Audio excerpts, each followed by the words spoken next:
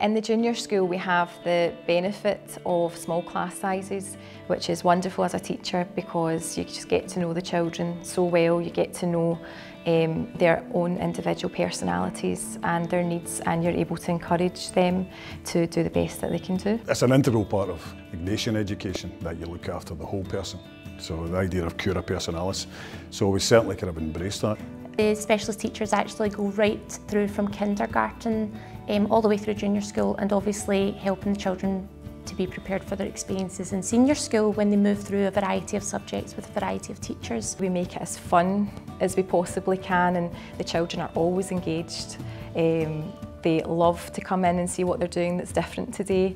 It's never the same, there's never 2 days the same in primary one. And I think that's really exciting, and I think that's why the job is so rewarding as well. There's a kind of alchemy that happens here. You know, we have children who start in here in the junior school, and by the time I see them in 5th and 6th year, something has transformed them into confident young men and women. Most parents, when they ask how a child got on at the end of the day, they talk about lunchtime, they talk about playtime, and so those are times of day that we take very seriously in junior school and want to make sure that we are keeping an eye on the young people.